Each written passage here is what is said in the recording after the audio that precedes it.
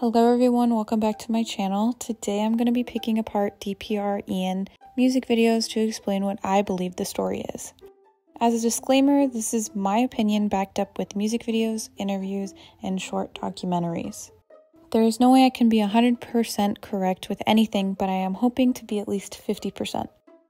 I also want to mention that I am just doing this for fun. If you have seen my channel before, you may know that I love music videos that have connecting storylines, which is why I believe I am so attracted to this genre.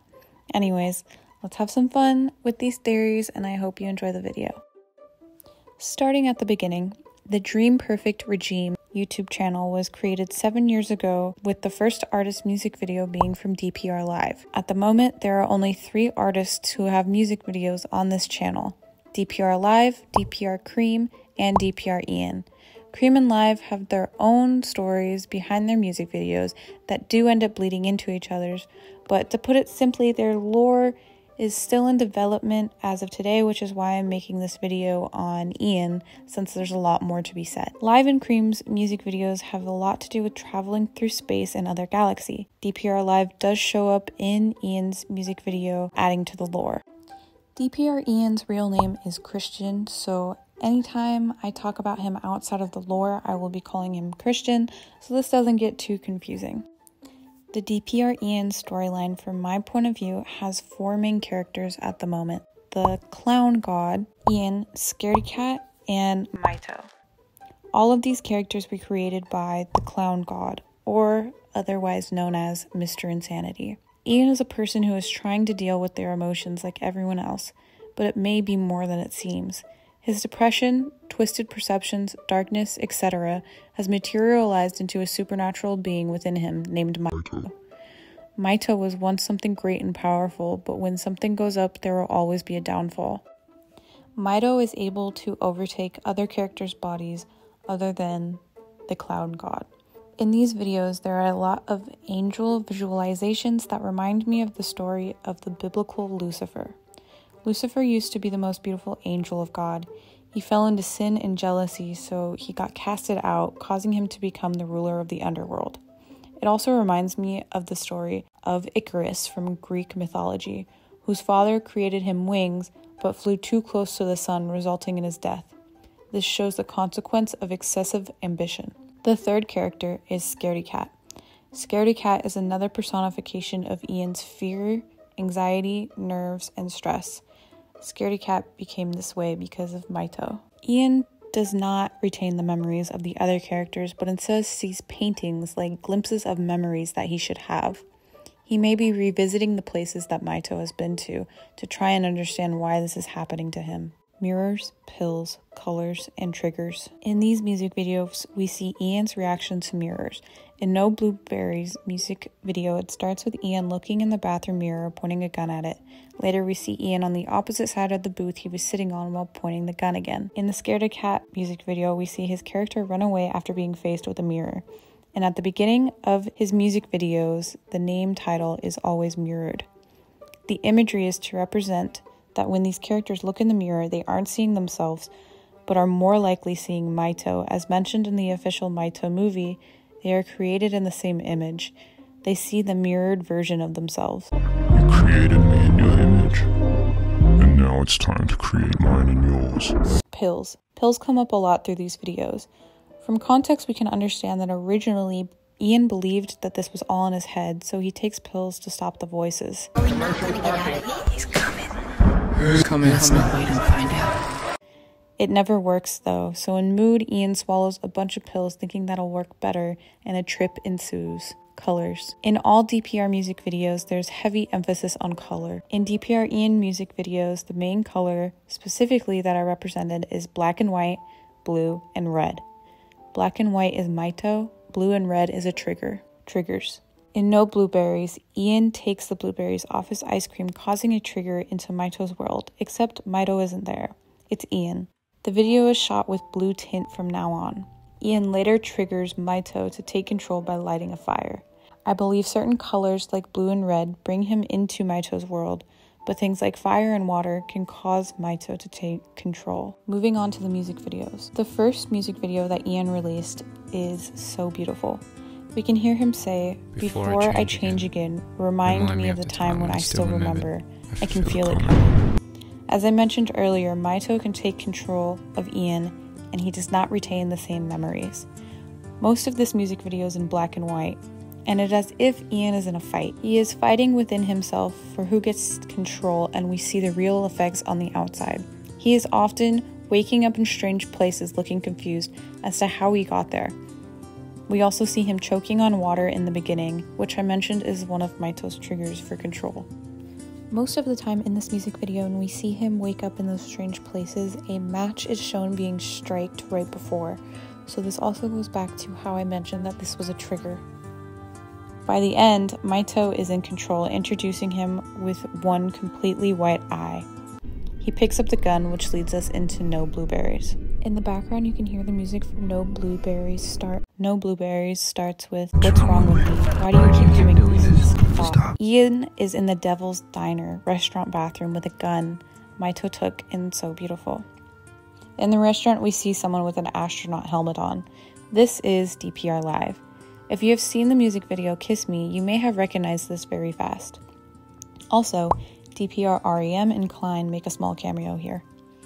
Live has a white flower with him as well. Upon doing some research, I found out that this flower is called a white gladius. According to petalrepublic.com, this flower has a story of Greek mythology tied to it. They say, Demeter, the Greek goddess of harvest and agriculture, felt a deep affection for a sacred grove near Thessaly. One villager nearby, who did not believe in gods, took firewood from the holy forest despite being stopped by the worshippers of Circe. His name was Aristidon. One time, Aristidon cut off the man's head who tried to stop him from getting another firewood from the sacred grove. The sword-like plants called gladius emerged from the blood. Furious of Aristidon's action, Circe punished the greedy man with famine. Aristidon sold his daughter when he had no other way to fulfill his appetite, but she escaped to the forest. Consequently, the Greek goddess turned the daughter into a gladius flower to keep guard on the man that her father killed. You could say that DPR Live, wearing the astronaut helmet, is depicting someone who is headless. This would make him the worshipper of Circe, who tried to stop the selfish man from taking the firewood. The flower he is carrying is the selfish man's daughter. He may be following Ian around for many reasons. 1. Maito is another being, supernatural being for him to look up to. 2. He wants to protect Ian from the selfish Maito. Or 3. He knows the clown gods or Mr. Insanity's plan for Ian. Circe is the goddess of famine prevention, so it's ironic that this music video takes place in a restaurant. Who would have thought I would be creating another theory video based off of mythology? Earlier I mentioned how the color blue is a trigger. This is further enhanced by the lyrics of the song. Tell me what's in your eyes, baby. Red, green, all blue. Welcome to the other side. When Ian goes to Maito's world, or the other side, the tint of the music video turns blue. The monster that Ian sees is what Ian himself calls the blueberry monster. I'm running away from the blueberry monster. I also love how the creature looks into Ian's eyes to see if one of them is white and determine if this is Maito or not. Terrified, Ian runs away and feels like there's not a way for him to escape. He triggers Maito to take control by lighting a match to fight off the blueberry monster. We can see the black feathers coming off of Maito. A floating pocket watch appears, seeming to bring Ian back. Pocket watches can symbolize many things, obviously the passage of time, but also memories. This brings me back to the quote from So Beautiful. Before I change again, remind me of the time when I can still remember. A pocket watch is often a family heirloom. They can also represent the fear of change. DPR Live shows up to pick up Ian. Hanging from his rearview mirror is the same flower. I also just noticed a really quick detail here, but they made the license plate the same name as Live's album.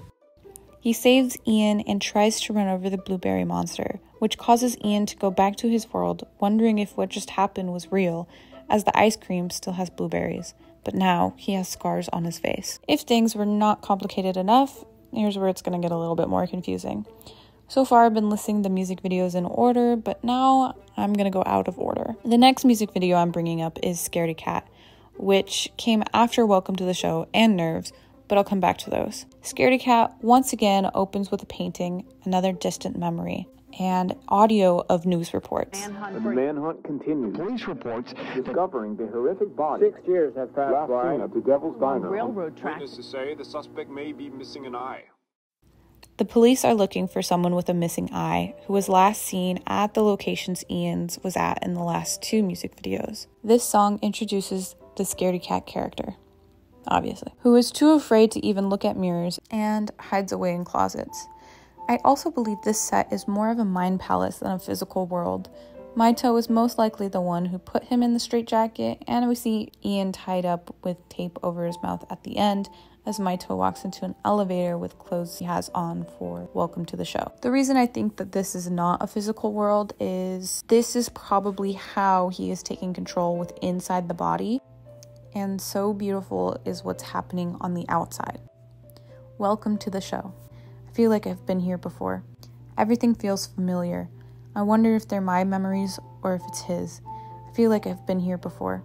Who are you? Maito. This is titled Maito's official premiere. This is his performance. This song is about the hardest lows in life and how we must accept this part of us. He must accept Maito for who he is. Doesn't mean he has to like him, but he just has to accept that this is something that he has to live with. Nerves doesn't tell us much storyline-wise, but I do think it explains why the police are on the hunt for Maito. There is a scene where Maito is covered in blood. Maito killed the woman that Ian loved. The Nerves music video represents how his condition affects his ability to be in a relationship and be vulnerable with someone else. It is self-sabotage.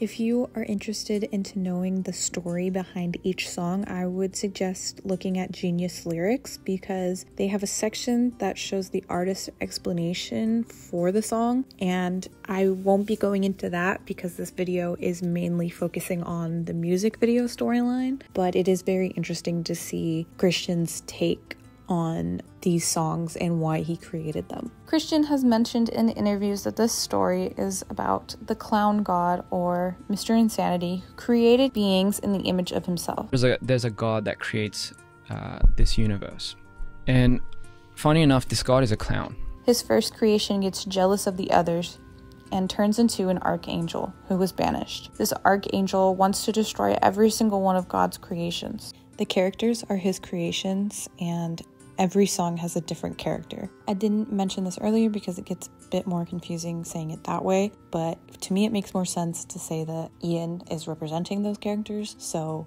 other than multiple creations, Ian is still the one that is experiencing all of this happening. He mentions that the god tries to confuse Maito by adding something, but does not specify what it is. One day, the clown gets a brilliant idea to throw something, a little something into the story that confuses this Maito, and pretty much he's trying to find a successor as well. 9 months ago, they released the official Maito movie Part 1. Part 2 isn't out yet, so this entire thing might change. We'll see. We hear and see the god talking about how all of his creations and Maito was the epitome of what was good, but something went wrong. Out of all my creations, but the epitome of all that is good, the utmost of my potential. You are my first. The god wants to destroy Maito. We hear Maito say, "You created me in your image, and now it's time for me to create mine in yours." You created me in your image, and now it's time to create mine in yours. Maito wants to become a god. Remember how I mentioned Icarus? Well, it's about to come full circle.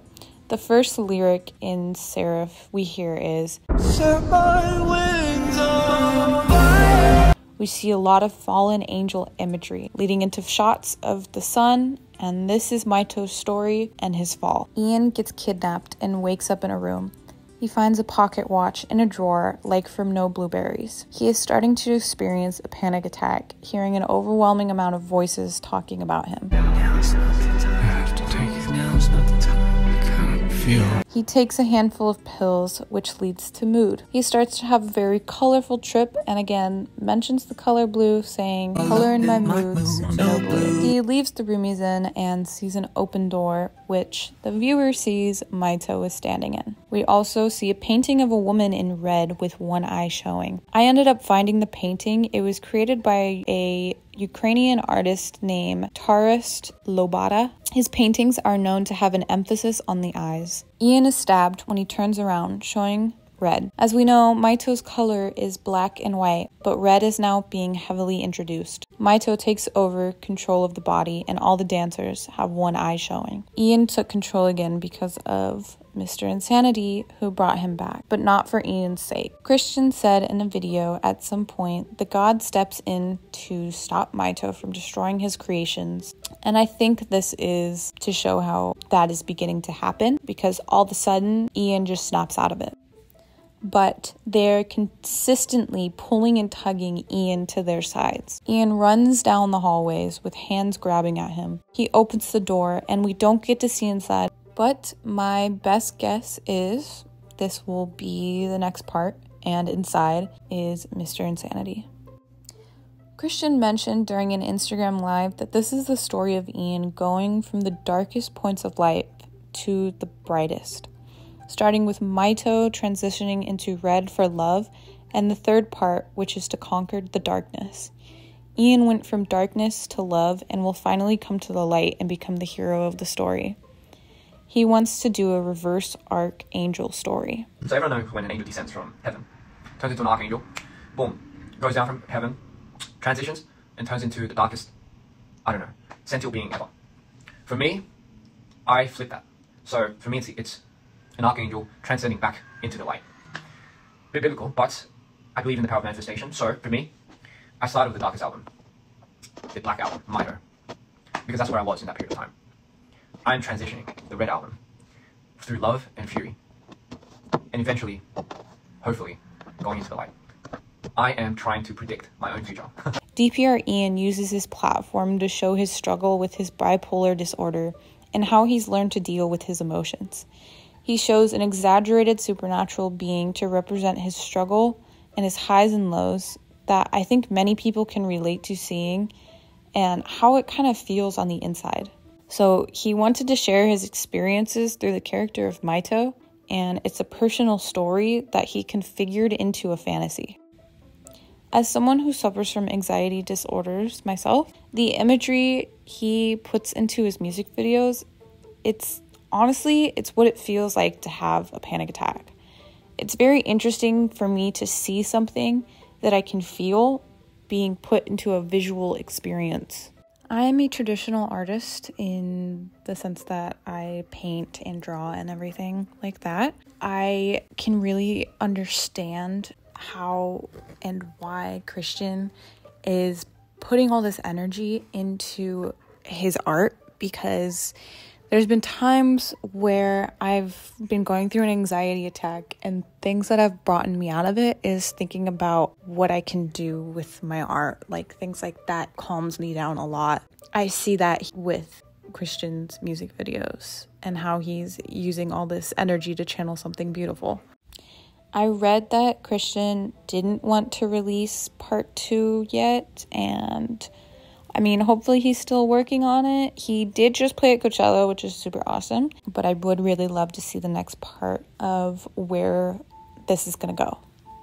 I really suggest getting into DPR. You can really see how much work they put into their art.